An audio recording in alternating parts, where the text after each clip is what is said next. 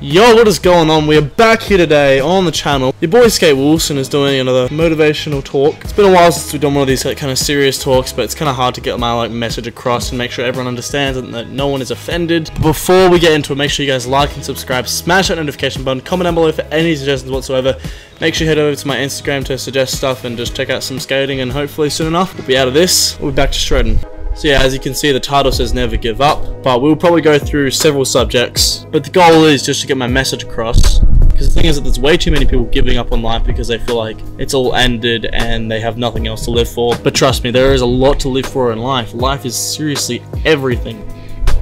But of course, you can't live life without having the bad parts, because that makes you appreciate everything else. And see, I'd say if you don't love something, if you're not passionate about a certain thing, like you're not enjoying yourself and you don't have fun, then yeah, give up on that. But if something is difficult and you're having fun doing it, then keep going. If there's a purpose on what you're doing, then don't give up on that, because too many people do. And the thing is that I've regretted plenty of things in my life, but the thing I'm happiest that I kept with was skateboarding and making sure that I'm always there for my friends and being good to the world. And that's why I'm saying never give up on your dreams, never give up on what you want to do and how you want to live your life.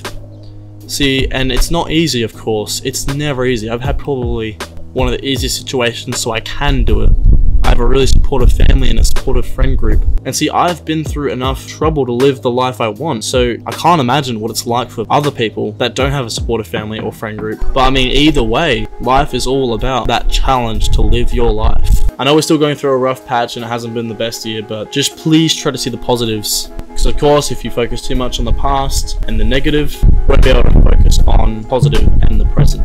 Bit obvious, but I thought I'd say that. So that's it for today, guys. Hope everyone's having a splendid day. Have an absolutely sick one, and I'll see you guys next time on Skate Wilson. Yoo!